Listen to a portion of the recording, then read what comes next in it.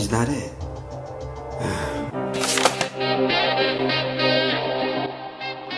So I did this game around about 8 years ago on Android called Repton. When I say it was called Repton, it was actually a copy of a game called Repton, which originally came out on the BBC Micro, a computer from the 80s, 8-bit computer from the 80s.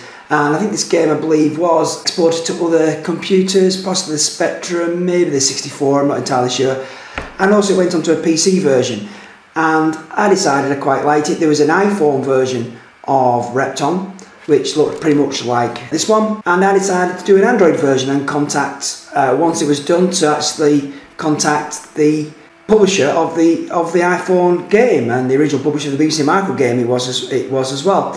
And I did it because I was actually getting into programming for Android at the time, I was enjoying it, so I did it as a task, as a test, just to give me something to cut my teeth on, so I wrote it, and I thought I'd contact the company that was doing the iPhone version, and I did so. And as I said, the company that's doing the iPhone version was the original company that did the 8-bit one back in the 80s as well.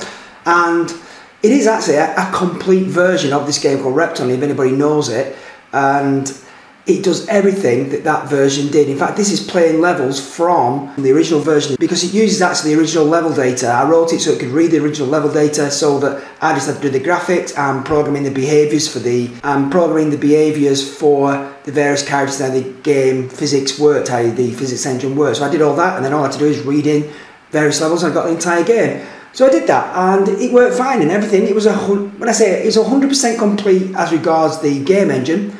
It just needed a few extra tweaks on the Android interface, and that was about it. So it was like 90%, if not a bit more, complete. And yeah, it was a good task. I enjoyed actually coding this in Android. So I contacted the publisher, and I actually sent a link to this video. And yeah, I mean, very kindly wrote back, wasn't ignored, but said at the time that, oh, don't worry about it, sorry, don't need this. There is an Android version in development coming up. And I kept an eye on the Android Play Store for some years. As I say, this was about 8 years ago, so about 2010, and it never really appeared. And when I did a search just a minute or two ago, I find out that actually, yeah, there was a version 1 of Repton released, which is the very first early version of Repton, in March 2016. So yeah, 6 years after I'd initially offered it, it was eventually published on Android. And I think my version is pretty good anyway. So if you go on Android, there's a Repton 1 and there's a Repton 3. It's less than 2 years ago, so it took them some time to release it, for whatever reason. Didn't want my version, but I was pretty proud of it.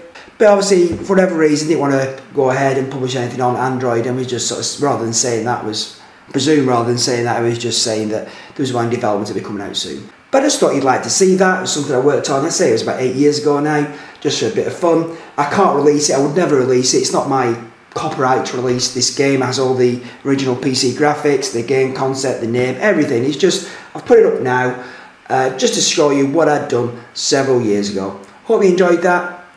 Bye for now.